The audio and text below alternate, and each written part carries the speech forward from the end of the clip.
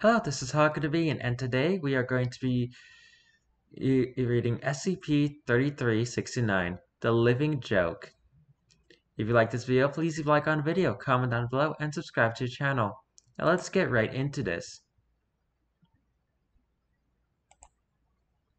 Item number 3369, Level 3 Confidential. Object Class Euclid. Description Class is Kinetic and Risk Class is Caution.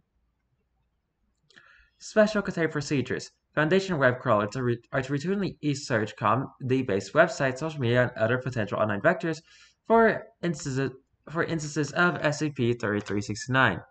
Such instances are to be logged, traced as vector to source, and deleted.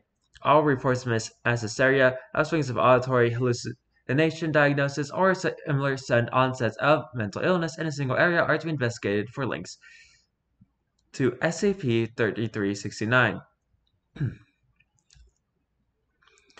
Task Force 57 SAM citizens are to be mobilized upon confirmation of an outbreak, and all carriers of SCP-3369-1 are to be questioned and administered Class A amnestics.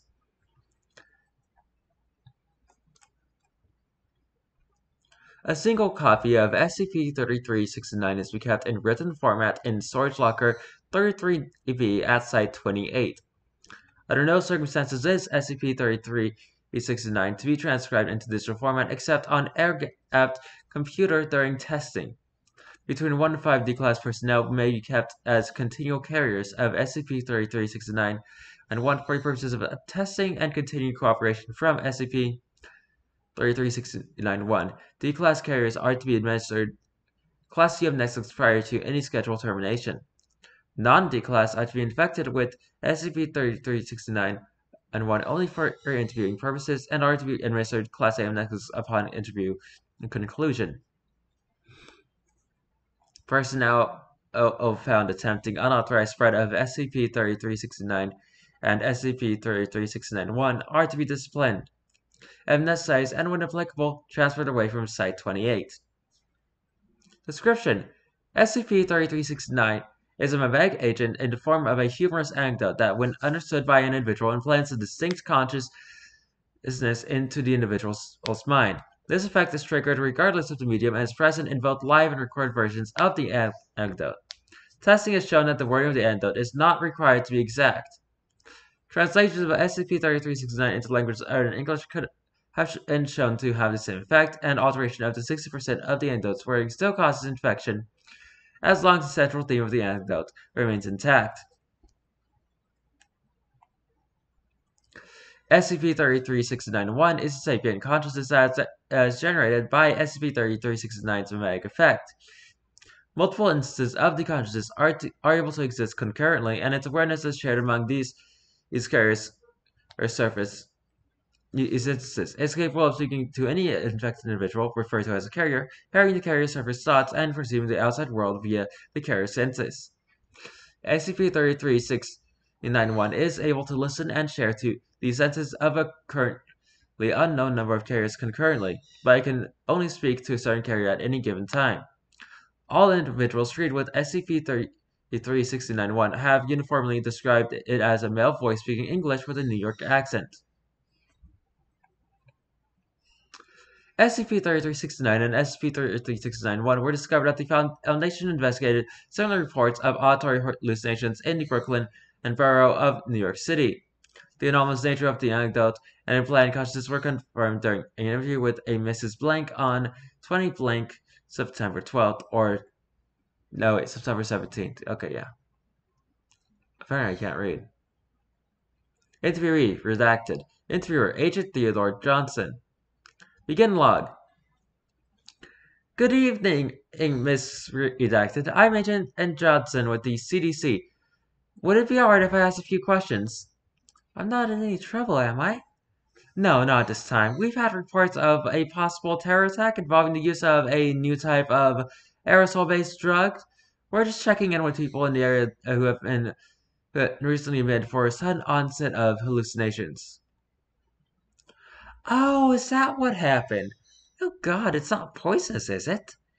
We have no reason to believe so, but we do need to learn as much as we can about it. You think you may have been exposed? Yes, it. Mrs. Redacted pauses and glances over her shoulder with mild annoyance. Sorry, yes, I've been hearing a voice in my head for the past few days, and it's just started getting louder. Under what circumstances did you start hearing this voice? Ever since I went to see that comedian the other day. What's his name? Over at the new place. The Redacted. I tried to get Redacted to go with me, but he just wouldn't. Sorry, man. I guess it's fair he didn't, though, huh? I suppose so. Do you remember anything unusual happening at the show before you started hearing its voice?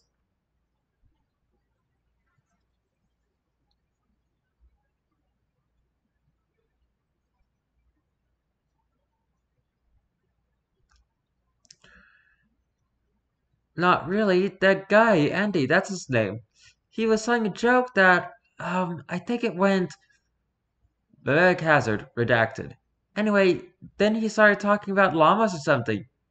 I wasn't really paying attention, and at that point since Jesus. What, is something wrong?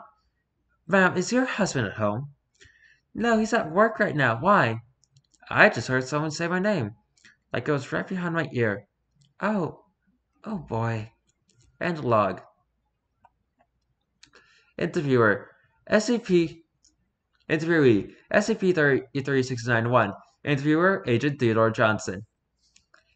Forward. Interview took place during Agent Johnson's quarantine after the infection event that occurred during Mrs. S. Redacted's questioning. Agent Johnson and transcribed the interview as it was conducted. Begin log. Hello, can you hear me?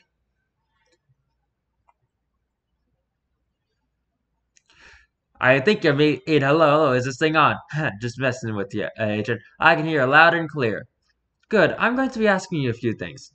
Fire away, Chief. Better than the silent treatment you've been giving me so far. I suppose we should go ahead and get the most obvious question out of the way. Who are you? What, like a name? You and the eggheads keep calling me SCP-33691. I guess that's as good a name as any. It ain't no Louis or Frank or whatever, but forget about it. A little more broad then. What are you?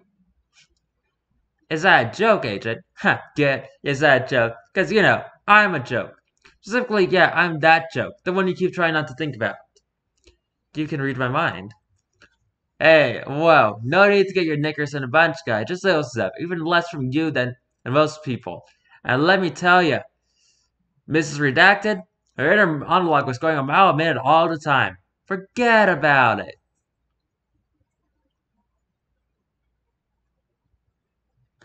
Okay, so you're a joke that's turned into a voice in my head. How does that work? Hell if I know, Agent. I just work here. Fine, so how do I get rid of you? Now that's just hurtful. Following interview 33 E69101, it was found that the application of amnesics targeting a carrier's memory of SCP-3369 subsequently removes SCP-3369 and 1 from their consciousness. This does not remove memory of SCP-33691 itself, which requires either a secondary or broader primary application. Agent Johnson was given a Class A amnesics and returned to active duty. Based on testimony given by a Miss S. Redacted and other carriers, Andre Beneventi, a sound comedian that operates under his stage name of Andy Goodtimes, was located and interviewed on 20 blank September 22nd. Interviewee, Andre Beneventi. Interviewer, Agent Theodore Johnson. Thank you for taking the time to speak with me, Mr. Beneventi. Sure, no problem, Detective. I always got time for our boys in blue. What's this all about? I want to talk to you about your last performance in the Redacted. Ah, crap. I kinda thought it might be that. Look, I don't know what the hell happened there, sorry. All I know is I was in the middle of my act, everything was going great, and all of a sudden, people just started to get all quiet, like they'd stop laughing, and a bunch of them started getting up and walking out after a while.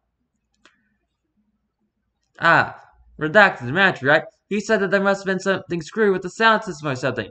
Some people will even complain that they kept hearing somebody talk over me. Even had a few ask for their money back. Where's hell, let me tell you. And a bit of a blow to the old pocketbook, you know? What's worse, I've had a couple people trying to sue me over some kind of hearing problems I've been having. But I swear I don't know anything about it.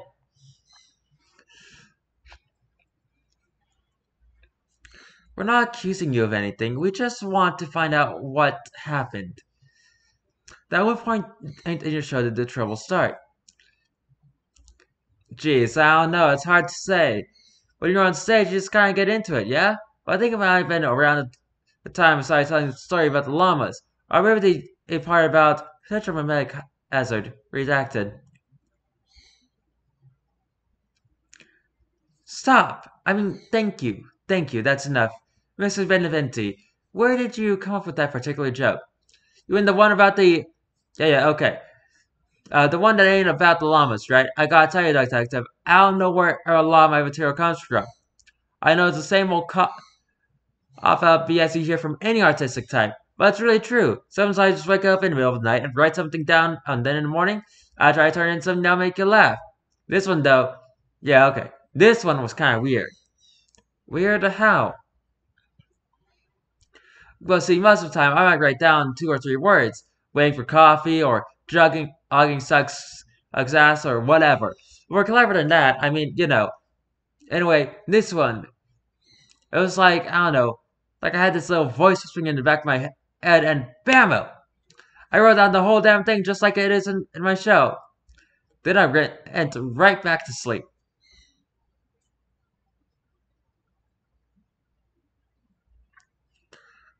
That is weird. Have you heard that little voice since then? Nah. And between you and me, detective, if this is sort of crap that's gonna happen when I do, I think that's probably all for the best. End log. Following the interview, your Mr. Leventi's written copy of SCP-3369 was confiscated. He was then given amnesty and re-exposed to SCP-3369. But testing did not reveal infection by an instance of SCP-3369-1. The reason for this immunity is not known at this time. Mr. Beneventi was administered amnesty again and released. He has been designated person of interest 3369-01 and put under indefinite observation.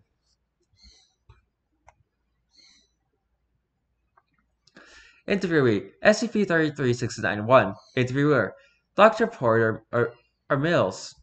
Senior Researcher. Forward. The first interview conducted with SCP-3369-1 implanted into the consciousness of a Foundation researcher. The reported procedure was given after testing concluded that SCP-3369-1 is unable to break through with standard mental fortification training and therefore unable to directly access any knowledge regarding the Foundation. Begin log. Hello, SCP-3369-1. My name is Dr. Mills. How are you feeling today? I'm doing just swell, Doc. My name is SCP-3369-1, and I'll be your joke for the evening. Can I get you anything? Actually, I was hoping to ask you a few questions. Ooh, is this like some kind of medical exam? Height, weight, favorite pizza toppings? Something like that. The organization I work for would like to learn more about you.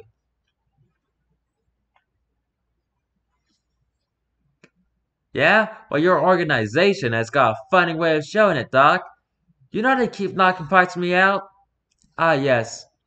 Sorry about that, but until we do learn more, I'm afraid we need to keep you under quarantine. Not everyone has been reacting very well to your presence.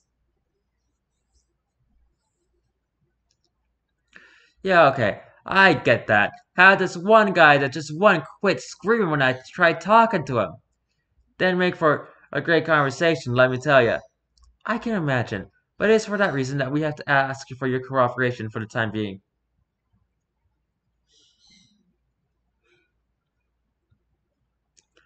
Ugh, jeez. Ask the world, why don't you? Look, it ain't really how I operate. But I get where you're coming from. Sure, I want people to laugh when I talk to them. Not on making their pants, no. So yeah, sure, I can't make any promises, but I'll try to keep my eye trap shut for now. But could you at least ask about boys to stick to the knockout pills instead of the junk in the spray cans? That stuff can't be good for the ozone layer. I'll see what I can do. Now, shall we begin? Shoot. Do you know a Mr. Beneventi? Oh, hey, yeah, good old Andy. How's he doing these days? Last before I read, he was doing just fine. How did you come to meet Mr. Beneventi? I wish I could tell you, Doc. Things get fuzzy going back that far. I mean, heck, what do you remember about being born? Not much, I bet.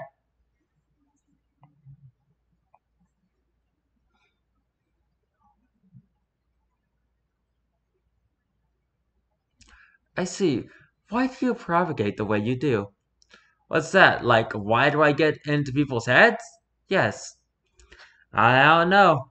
It's kind of stupid, but I'll tell you what, Doc. I'm gonna answer your question with a question. Is that so? Go ahead. Am I funny? You do have a with words, certainly. Nah, nah, not like that. I mean, the joke, the mean joke. I know you heard the joke, right? Or else I wouldn't be here hanging out in your noggin.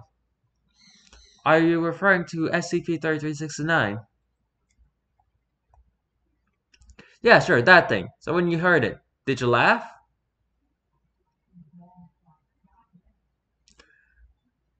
I'm afraid it wasn't quite my type of humor.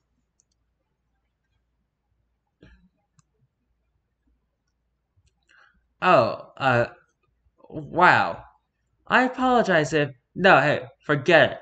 Can't please everybody. Everybody's a critic, etc., etc. It's just. Yes? Ah, seriously, it's pretty embarrassing.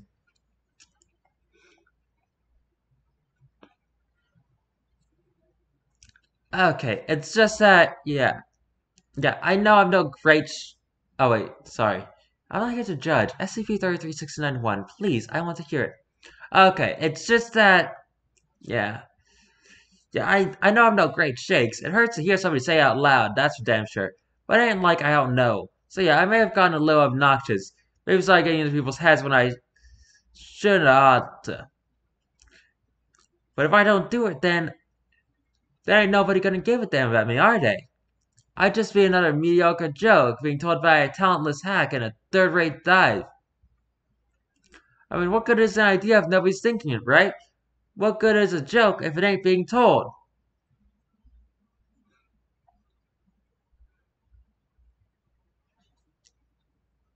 Look, Doc, do you mind if we call it done for today?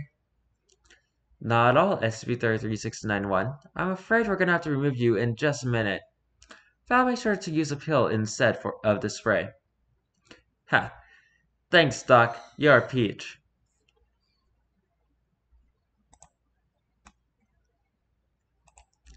And that was SCP-3369, The Living Joke. We don't get to know what the joke is because that could probably cause you to hear the voice too. And also because it isn't real, but Now, if you like this video, please like on the video, comment down below, and subscribe to the channel. I have no idea what I'm going to be doing tomorrow, so until then, goodbye!